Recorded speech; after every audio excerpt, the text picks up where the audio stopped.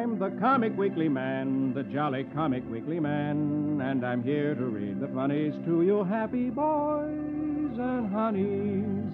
Yes, boys and girls, it's Comic Weekly time. And here I come right into your house to bring a little fun and happiness. Right out of the pages of Puck the Comic Weekly, straight into your living room, your friend, the Comic Weekly Man, the jolly Comic Weekly Man. Hello, hello, hello. Hello, hello, hello. Well, little Miss Honey, how are you today? Oh, I'm just fine, thank you. How are you? I'm just fine, too, thank you. That's fine. Now, the riddle. What riddle? Well, you haven't asked me a riddle lately, so today I'd like a riddle. All right, then, here's a riddle. Why can't you have a nose 12 inches long? Let's see. Because it would get squeezed when you close the window? Nope. When you close the door? Nope. When you close the... Nope. Oh, all right, I give up. Why can't you have a nose 12 inches long? Because then it would be a foot. Oh, that's funny. 12 inches is a foot. Oh, that's very funny. That's why you can't have a nose 12 inches long. Well, I'm glad you like it. Now you tell me a riddle. I'd rather tell you a joke. All right, tell me a joke. All right, here's the joke. Teacher, where are elephants found? Pupil, elephants are so large, they never get lost. Do you get it? Oh, yeah. That's very funny. Elephants are so large they never get lost. So naturally, you can't find them. I thought you would like it. Now, would you please read me the funny? Puck the Comic Weekly? Yes. Very well, I'll read that in just a moment. But before I do, let's listen to this nice man.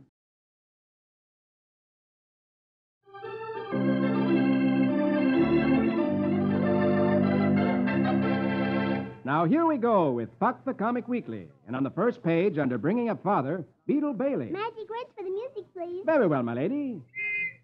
Toot me a toot and tweet me a tweedle. Squeeze out music for Bailey the Beetle.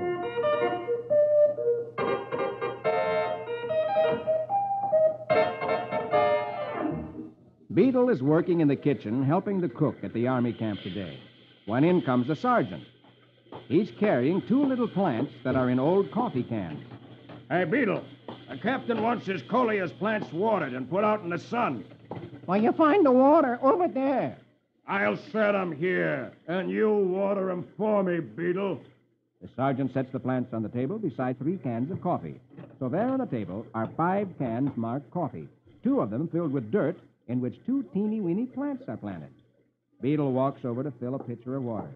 When the cook yells, Hey, Beetle, you open those coffee cans yet? Yeah, they're right beside you. Oh, yeah, I see 'em.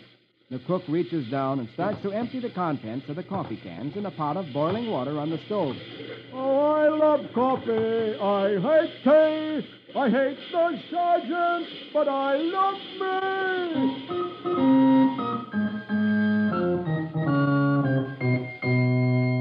Last picture, top row. A few minutes later, the captain is showing the colonel through the camp. He comes into the kitchen, saying proudly, Our cook has one specialty, coffee.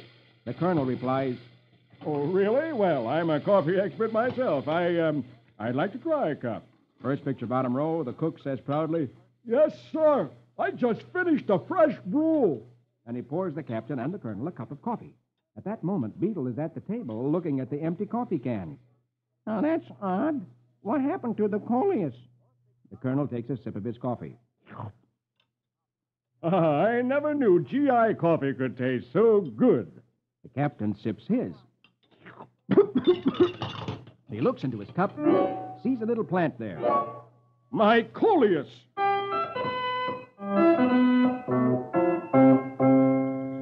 Last picture, the cook, looking very unhappy now that he's a private again, is making a new pot of coffee. And Beetle is leaning on the table. He says, Well, back to the old grind, eh, Cookie?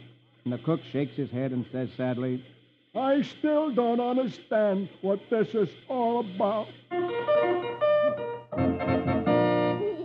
that's Colonel, and he says he's an expert on coffee. He's some expert.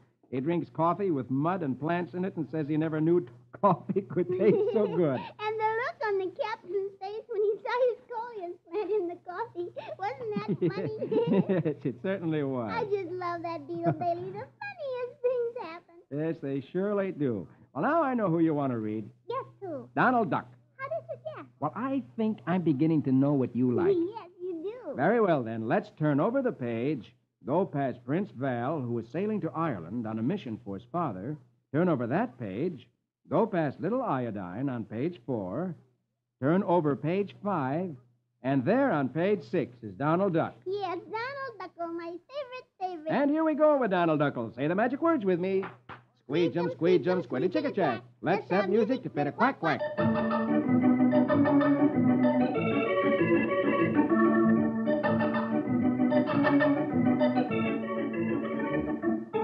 Donald's nephews have been wondering about those flying saucers that have been appearing mysteriously in the skies for some time.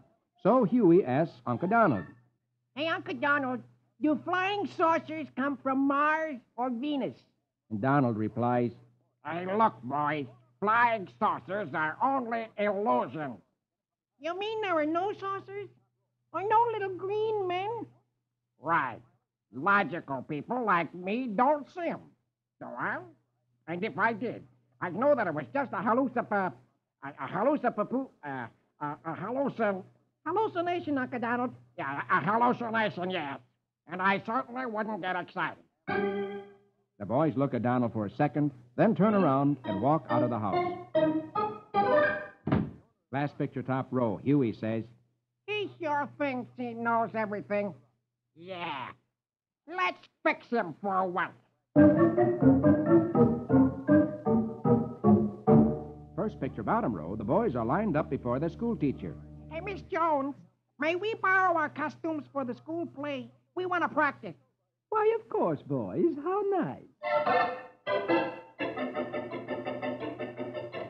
Short time later, Donald is sitting at home reading a book when he goes to the door and opens it. And there, standing in the door, are 3 frogs, 3 feet high.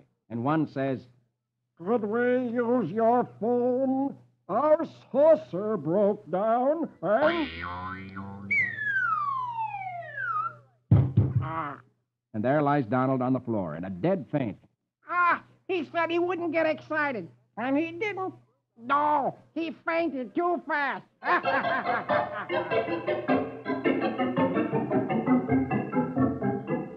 And last picture, Donald is in bed with a bandage over the bump on the back of his head where he hit the floor. And is that bump aching? His nephews Louie, Huey, and Dewey are bringing him a snack. And Dewey says, Here's your tea, Uncle Donald. I didn't think you'd want it on, pardon the expression, saucer.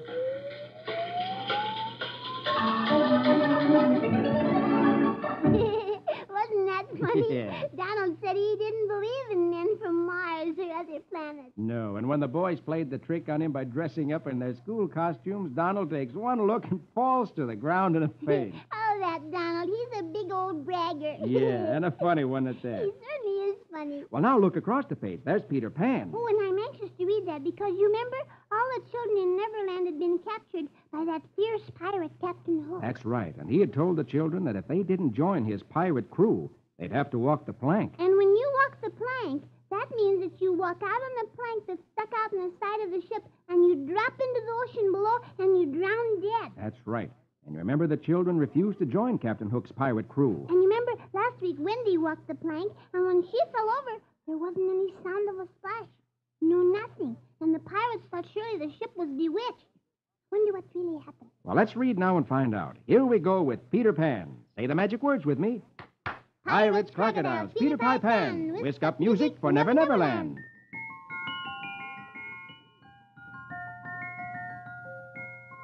The pirates stand at the edge of the ship's rail, trembling for fear their ship is bewitched. They haven't seen Peter Pan, who can fly, and had come flying fast as a bullet, and unseen by the pirates. Peter had skimmed over the water and caught Wendy just as she fell. He whisks her up to the crow's nest to the top of the ship's mast. And then, standing on a spar, Peter from above shouts, Captain Hook, you're a codfish. The pirates look up, and Hook exclaims, Oh, no, it can't be. and the children look up and exclaim with joy. Hey, look, it's Peter Pan. Yeah, Peter Pan and Wendy. And then Peter is joined by Tinkerbell.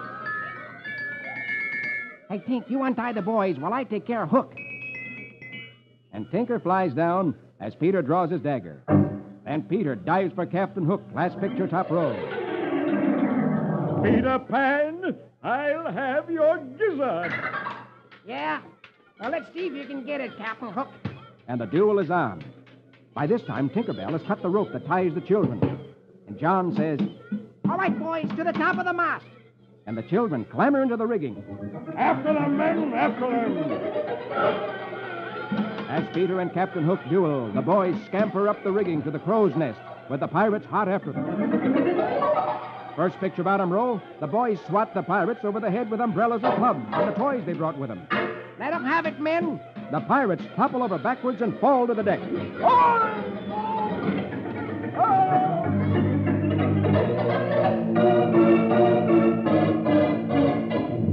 By now, Captain Hook is really exhausted, and Peter has him pinned against the mast. His hat is pulled down over his nose, and he gasps, You wouldn't finish old Hook, would you, lad? I'll go away forever. I'll do anything you say. Well, all right, if you say you're a codfish. Oh, I'm a codfish. Last picture, the children cheer Peter's victory over Captain Hook. Captain Hook is a codfish, a codfish, a codfish. Captain Hook is a codfish. Oh, wasn't it wonderful the way Peter defeated Captain Hook in that duel? Yes, especially when you consider that Peter had only a dagger, but Captain Hook had a long sword. Oh, that Peter, he's really a great hero. You bet he is. And the other boys and Wendy. Wasn't it thrilling how they beat off the pirates when they came up after them on the rigging? Yes, that was really thrilling. Peter made Captain Hook admit that he was a codfish. You bet he did. I wonder what'll happen next. Well, we'll find out next week. Now let's turn over the page. And here on the last page of the first section is Dick's adventure. Oh, yes. And last week, you remember, Dick's adventures with Jim Bowie in Texas ended. And so Dick must be going to begin a new adventure today. Well, let's read and find out. Here we go with Dick's adventures. Say the magic words with me. Riggedy-pack-a-zack-a-zick. Let's have music for Adventurous Dick.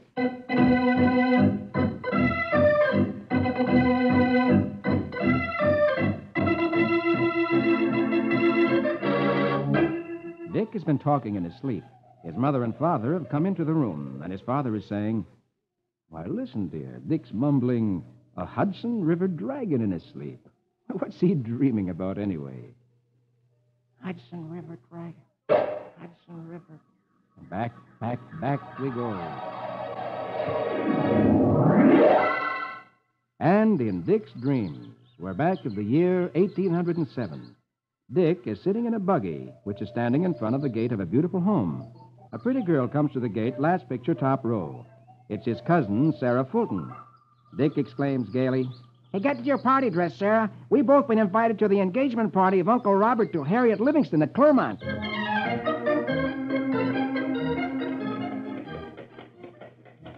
A short time later, Dick and Sarah are riding along a road which is laid out along the Hudson River. In these far-off years, transportation is pleasantly leisurely. Over the majestic Hudson, the sun starts sinking in a blaze of glory. Dick reins in the buggy at a particularly charming spot to look at a sailboat in the river. Whoa, boy, whoa. Last picture, second row, Dick remarks, You know, Uncle Bob Fulton says he's got a new invention that's going to make all sailboats useless.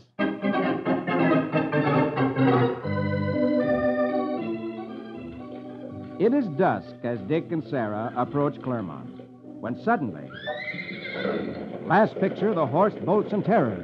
From around the bend of the river comes a frightful monster shooting fire and smoke. It's a paddle wheeler steamer with smoke and fire pouring from the smokestack. Faster and faster runs the horse as Sarah throws her arms around Dick in terror.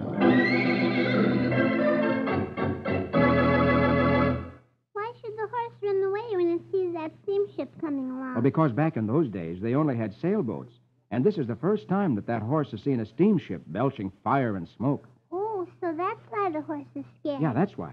Well, is that the steamboat that Robert Fulton invented? Oh, you read about that in school, have you? Yes, I did. Well, I think that might be it. I wonder what'll happen to Dick and Sarah. They're right there at the edge of the river. You don't think they'll tip over and be thrown down the rocks by the river? Well, that's something to worry about, and we'll find out about that next week. But now look below Dick's adventures. There's Rusty Riley. Oh, yes, and I'm anxious to read that. And I'll read it in just a moment. But first, here's that nice man again with something interesting to say.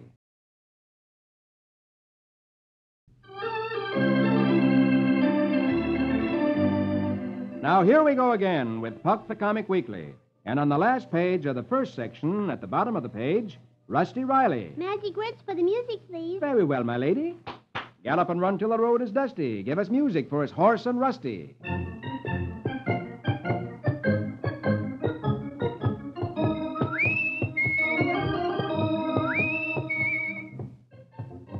The two crooks who had held Miss Dooley prisoner in her own home have been captured by the sheriff, and Miss Dooley has been taken to town and put under a doctor's care.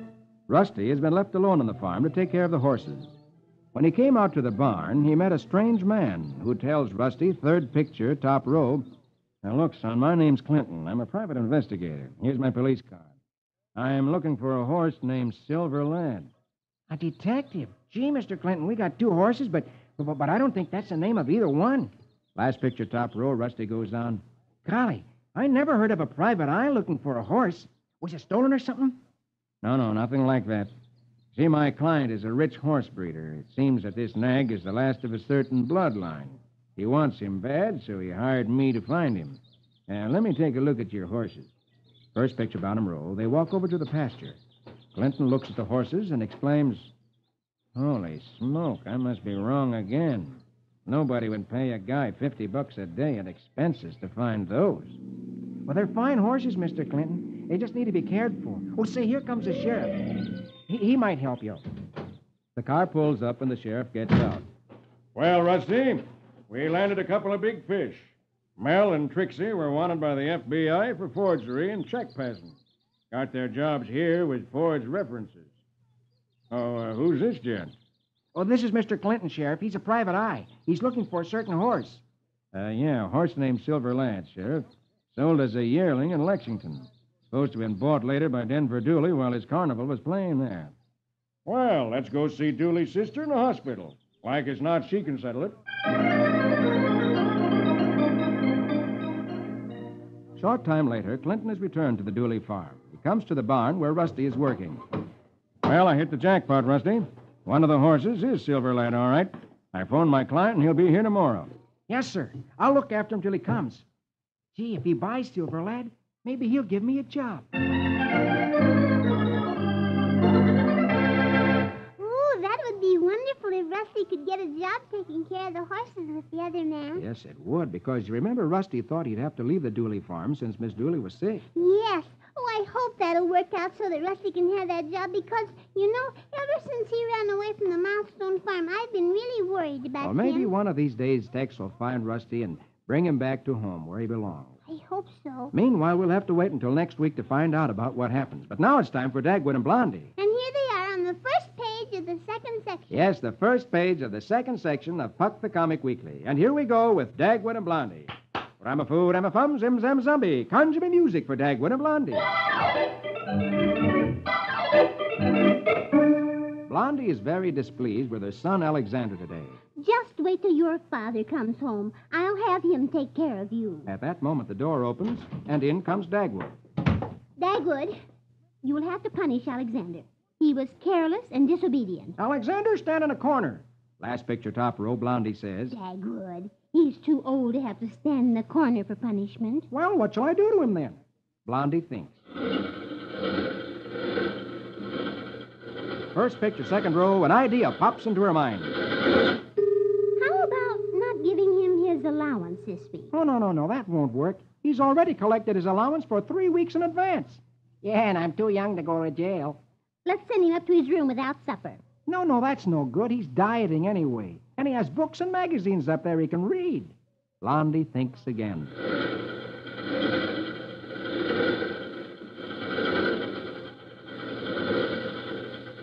Last picture, second row, out comes another idea. How about a good old-fashioned spanking? Nothing doing. He's too big. I'd rather wrestle a wildcat. By this time, Alexander, first picture, third row, is smiling. He sits in a chair and calmly listens to his mother and father try to figure out a way to punish him.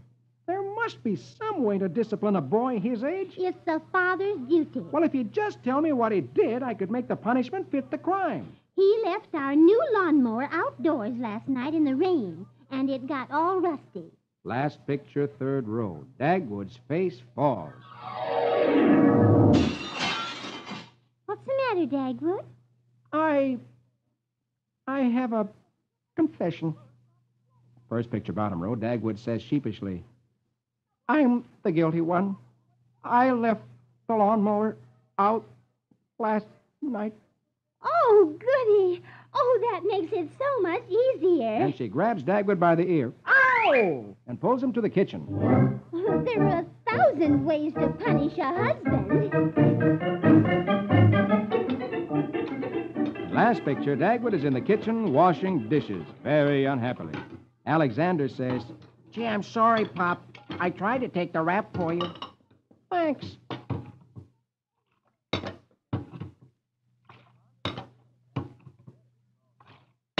From now on, we're going to eat on paper plates. Wasn't that funny? After all the trouble of trying to figure out how to punish Alexander, Blondie finds out that Dagwood was the careless one. Yeah, they certainly had quite a problem trying to figure out how to punish Alexander before they found out Dagwood was to blame. Yes, didn't they? Oh, those Bumsteads. There's some family. Yes, those Bumsteads, there's some family. Well, now let's turn over the page and go past the Lone Ranger. And there on page 3 of the second section is Roy Rogers. Oh, yes, and you remember last week, Roy rescued his friend Wildwood O'Dowd from the runaway balloon. And while he was helping her out of it, 2 crooks who had been following the balloon saw what was happening. And they'd stopped on a bluff overlooking the valley where Roy had stopped the balloon. And the crooks talked about something that was hidden in the balloon. Probably it's gold or something. Yes, and one of the crooks is aiming his gun at Roy's back. Oh, I hope he doesn't shoot Roy. Well, let's read and see what happens next. Here we go with Roy Rogers, King of the Cowboys. Hi-yip-hi-yo. Now here we go with Roy and Trigger. Hi-yip-hi-yo.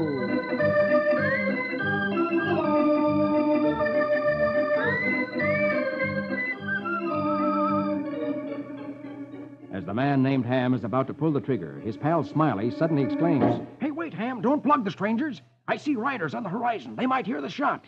Oh, okay, Smiley. We'll sneak up on them then. You grab the sandbag we want off the basket car. Come on, hurry. Quickly, the 2 outlaws tie handkerchiefs over their faces, and they sneak up behind Roy and Wildwood, last picture, top row. Holding his gun on Roy, Ham snarls, Reach, cowboy! Crawl under that balloon cloth and stay there. Roy exclaims, Well, road agents interested in balloons is a new twist. Well, come on, Wildwood. Don't argue with a rifle. By this time, Roy had let the air out of the balloon, and it lies flat on the ground. Roy notices that the 2 outlaws are standing on the balloon. First picture, bottom row. As Roy bends down to crawl under the balloon, he gives it a sudden jerk. Hey! Ham's feet are pulled out from under him. Roy leaps at him. As they struggle, Smiley steps up behind Roy. A small bag is in his hand. He swings. There's more than sand in this bag, cowboy. Sometime later, 2 riders approach. They rein in beside the deflated balloon. One of the men is J. Lucian Dangerfield, manager of the carnival, whom we met some time ago in Roy's adventures. Dangerfield exclaims, Egad, there's the errant balloon, Jimmy. Our search is over. Another of J. Lucian Dangerfield's colossal presentations has come to an unhappy end, alas. Hey, look at those lumps. There's something under it, J.L. The men dismount and walk over to the balloon and lift it up and look underneath. Last picture. Hey, holy cow, look. Oh, the pity of it all. News of this tragedy will ruin my carnival. Oh, I wonder who's under the balloon. Roy and Wildwood or the 2 crooks? I wonder, too. I wonder why Dangerfield thinks it's going to ruin his carnival. Well, maybe we'll find out more about that next week. Now let's turn over to the very last page. All right. Oh, there's Flash Gordon. And you remember, he was on his way back to Earth from his adventure on the moon. Yes, that's right. I wonder if he gets back safely. Well, let's read now and find out. Here we go with Flash Gordon. Rig-a-dig-a-doon-doon, saskimatash. Let's have music for Heroic Flash.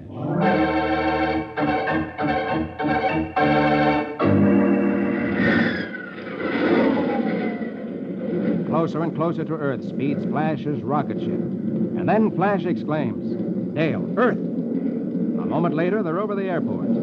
Carefully, Flash lands his ship. He opens the hatch.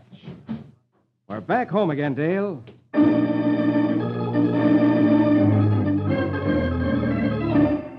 The news of Flash's arrival gets around quickly, and last picture top row, he's mobbed by newsmen. Hey, the Air Force will want to see you. How about talking to us newsmen first, huh? Yeah, how about that? Hey, the first thing we want to do is to have a good old Earth meal. So first stop, gentlemen, is the dining room. It's sometime later. First picture bottom row, Flash and Dale are out for the evening, having dinner at a famous night spot. Dale is happy to be back home, and she's suggesting to Flash that maybe they can stay home this time and settle down. Flash smiles. Yes, Dale, I'm tired of wandering. Wish we could. Oh, Flash! It's Flash's friend Zarkov with another man. They join Flash and Dale at the table. Zarkov says, Flash, I'm glad you're still here. The Colonel has something extraordinary to tell you. Gordon, it's fate that brought you back at this time. We've discovered another satellite behind the moon. A habitable satellite. For a long time, the Colonel talks, explaining his plans to Flash. Last picture, as they're leaving the club, the Colonel is saying, we want you to take an expedition there and explore it. We're particularly anxious to claim it for our country. Will you lead such an expedition for us? Think it over. You needn't answer now. Dale turns to Flash and says, Oh, Flash, no. Oh, that means that Flash would have to go away on another long trip, doesn't it? Yes, it does. Would it be dangerous? Oh, I think it would be. Another adventure, hmm? Oh, I'm sure it'd be an adventure. I know Dale would like to settle down and have a nice little home like they do in the movies and live happily ever after, but I hope Flash will go because he's a hero and I just love his adventures. You think he will? Well, we'll find out about that next week. Now, that's all the time I have. But before I go, here's that nice fellow with some more interesting information.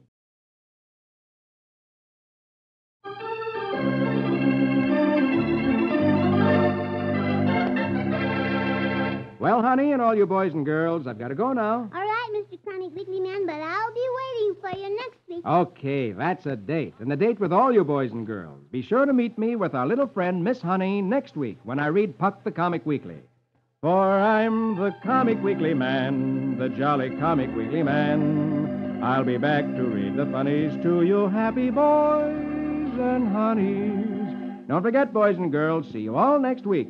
Your friend, the Comic Weekly Man, the jolly Comic Weekly Man.